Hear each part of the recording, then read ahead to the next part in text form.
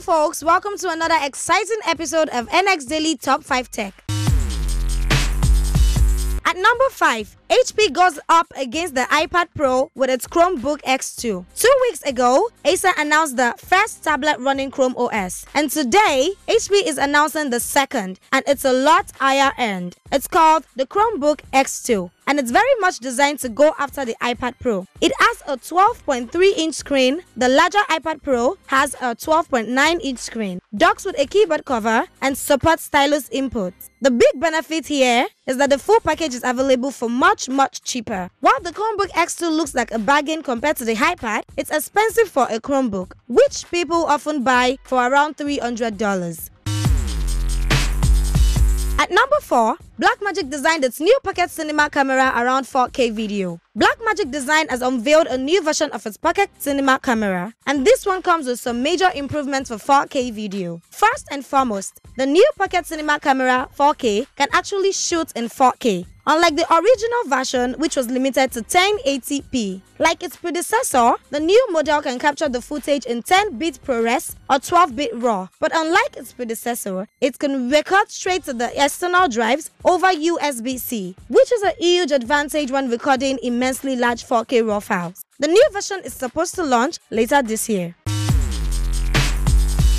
At number 3, ZTE's new concept phone has 2 notches and clear corners. ZTE was probably thinking 2 is always better than 1 when designing its new concept phone and decided to add 2 notches. The ZTE Iceberg, as it's referred to, has a notch on the top and bottom, according to renders. Even the rest is an edge-to-edge display. The bottom contains the phone's front-facing camera, while the top notch contains a selfie camera, a sensor for ambient light, and a earpiece for phone calls.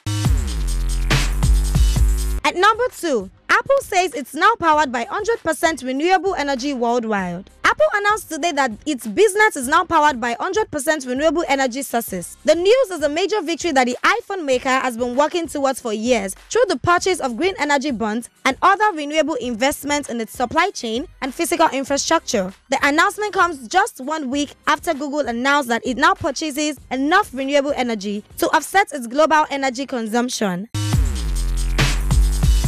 At number 1, Apple announces new red iPhone 8 and 8 Plus. Apple is introducing new red models for the iPhone 8 and 8 Plus today. As with the iPhone 7 models announced around the same time last year, Apple is working with Product Red, an organization that campaigns to fight HIV and AIDS in Africa. An unspecified portions of proceeds from sales of the phones will go to the charity. Unlike last year's white bezeled models, the red iPhone 8 has a black front panel. The Product Red iPhone 8 and 8 Plus join the existing space gray, silver, and gold models in the lineup. That's it on NX Daily Top 5 Tech. For more information, you can follow us via our social media platforms at Nigezie TV, or you can visit us via our website www.nigezie.tv.